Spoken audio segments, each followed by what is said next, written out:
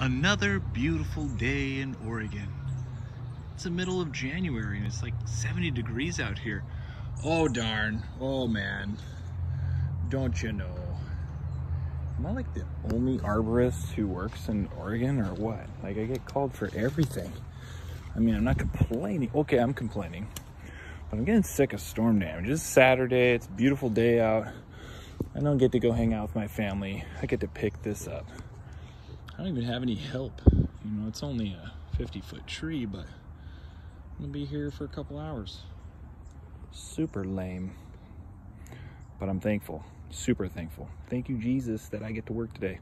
It's a big deal. So I'm gonna quit complaining. Just wanted to show you guys what I get to do today. And you know, this will make some pretty good firewood. In the comment section below, if you can identify this tree, you get props. But we'll see if you got what it takes. Here's the bark. I just showed you all the distinguishing features you should need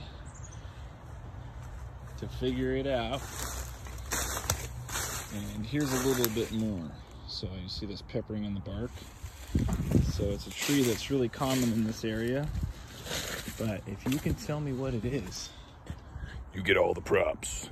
All right, stay safe out there, and I'm gonna get to work. See you.